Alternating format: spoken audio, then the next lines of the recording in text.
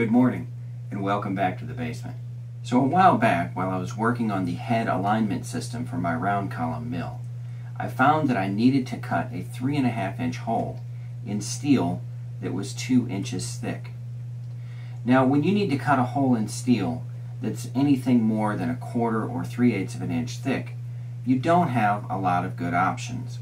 Obviously for anything up to 1 inch or 1.5 inches even, you can just use a drill bit, and those will drill through 4, 5, 6 inches without any problem.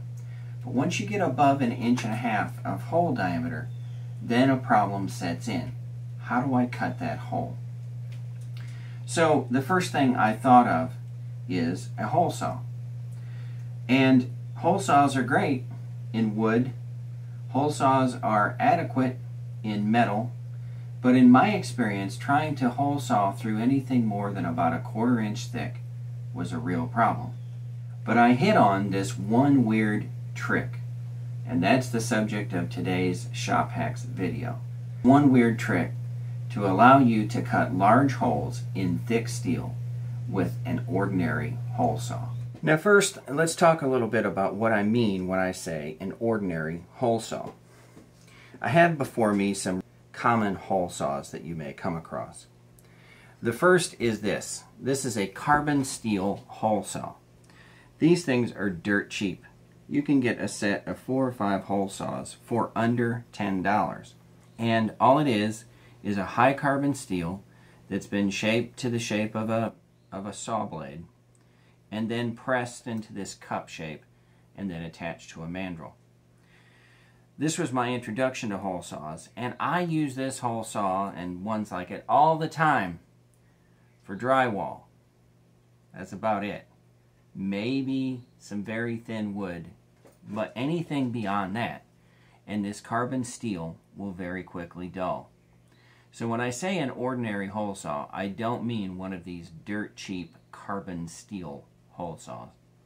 What I mean is one of these. This is a bimetal hole saw. This particular one is made by the Morse company, which is a quality tool company made in USA. This one, I don't know. I ordered it off of Amazon. I forget who it's made by. This one is from Harbor Freight. It's Warrior brand. When I say an ordinary hole saw, I mean any of these. And their distinguishing factor is that they are bimetal hole saws.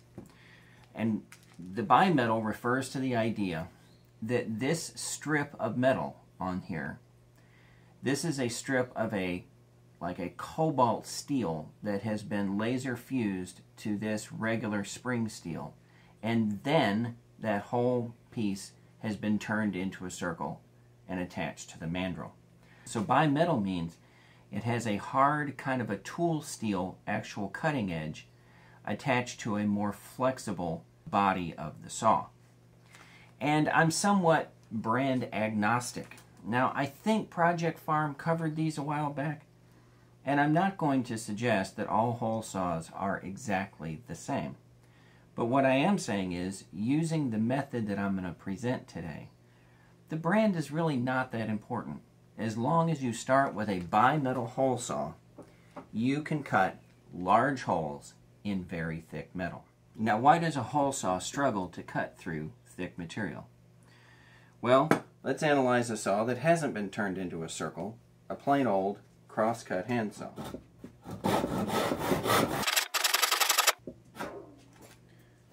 So what's happening every time I move my arm forward? Well, these sharp teeth are snagging a little bit of the wood fibers, carrying them across the path of the cut, and dumping them all right there on the table. There are almost no shavings over here on this side of the board. All the shavings have been carried forward in the gullet of the teeth. Each tooth took off a little bite, carried it through the groove of the saw cut, and dropped it right there on the table. Now what do you suppose would happen if I were to take this saw and push down here and start trying to cut? Well, I could create a bit of a groove with the saw, right? The teeth, each of the teeth would curl away a little bit of this wood substrate.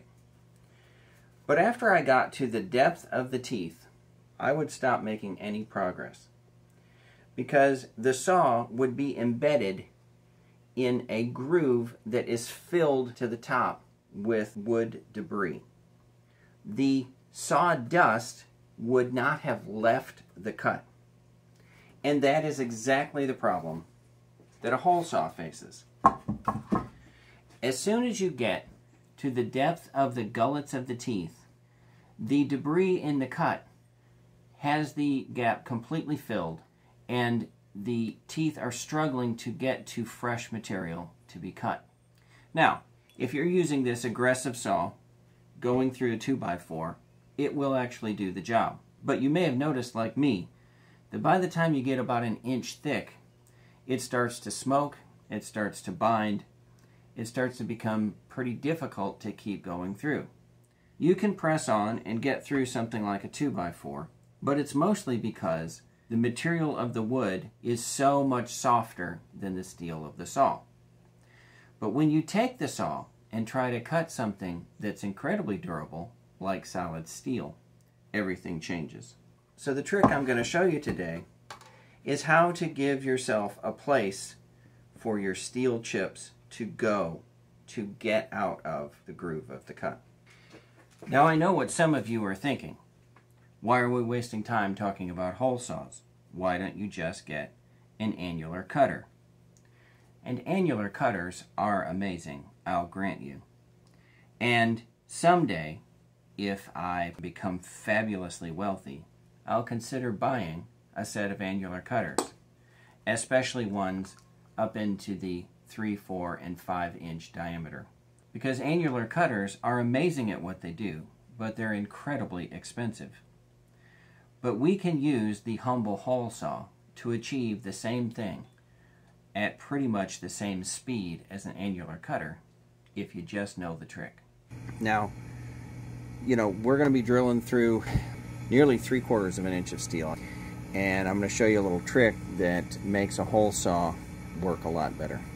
So first I will chuck up the hole saw, and I need to go ahead and do a little cut so we can see the perimeter of the cut. The reason that an annular cutter is so much superior to a hole saw is because they have these flutes cut in this outer perimeter that clears the swarf out of the kerf of the cut. This is a saw that's in the shape of a circle, and so the sawdust, or in the case of steel, the swarf, gets lodged down in the cut. As soon as you've gone about 1/8 of an inch deep, there's no place for the swarf to go.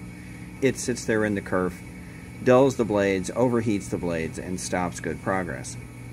But what we can do using a simple drill bit is we can drill a hole that intersects the perimeter of the cut, so that no matter what depth we're drilling at, there will be this channel that the swarf can flow out of. So for every revolution, any swarf that builds up, it will flow out of the kerf of the saw cut and into this hole and drop on out. And that will help the hole saw to cut faster, cooler, and more effectively. Obviously, you cannot exceed the depth of the cup of your hole saw, but up to that depth I have drilled 2-inch plate steel using this method with a hole saw without any difficulty at all. Nice slow speed.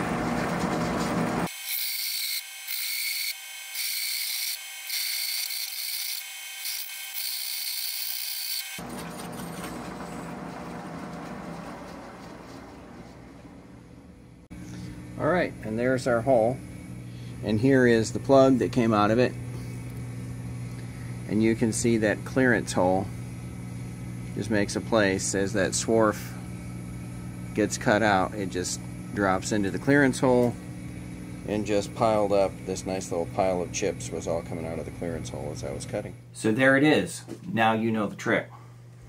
This is the plug from the day that I cut through 2-inch thick steel using a 3-inch hole saw. As you can see, the hole saw just walked its way right down through. Here's the hole saw in question. Most of the teeth are completely intact, perfectly sharp. ready to cut another hole. This particular one is the Harbor Freight brand, but like I say, the brand's really not that important. As long as it's a bimetal hole saw, you can use this trick and cut whatever size hole you want in steel up to the depth of the hole saw. And as always, thanks for watching.